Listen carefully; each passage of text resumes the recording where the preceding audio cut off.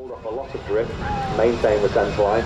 At the last minute, over about 50 feet above the runway, we'll start to feed off that drift with a little rudder and a little bit of aileron just to keep the aircraft centred on the centre line. Doing a much nicer job here by the looks of it.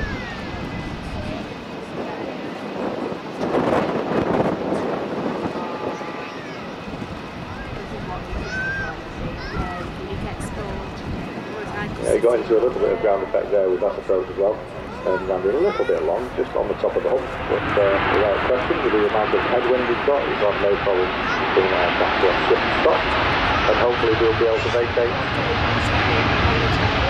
maybe by Bravo 1, maybe not maybe Bravo 1, actually, yeah, it looks like we'll make one. Yeah, you can see him just moved around a little bit by that turbulent air, just about 300 or 400 feet above the runway.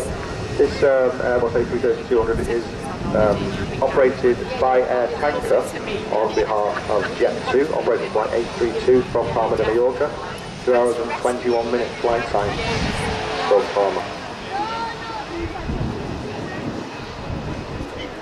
And a nice landing there too.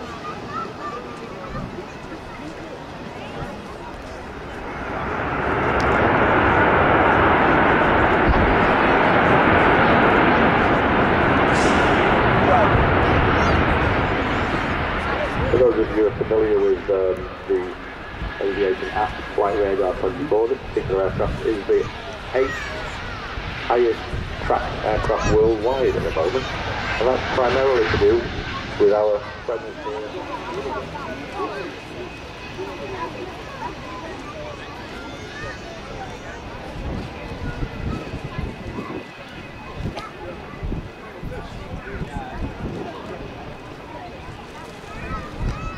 Canadian operator next.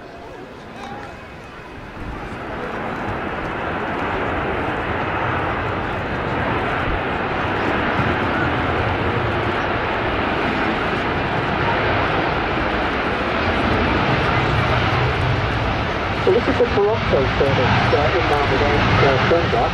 I just paused temporarily now because the aircraft has actually arrived from Goose Bay. It looks like the aircraft has made an intermediate stop in Goose Bay for whatever reason.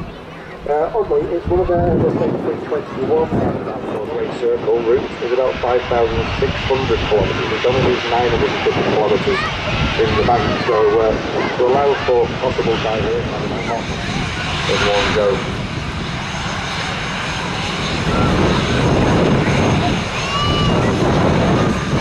The aircraft is a fairly common sight in this airport, not in these colours though, but previously was based here with Thomas Cook in a previous life.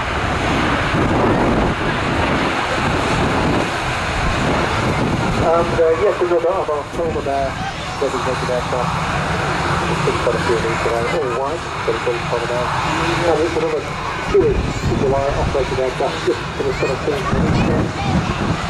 Maltese flagged again, it's actually operated by Mark Lynch Malta, which is the operating company on behalf of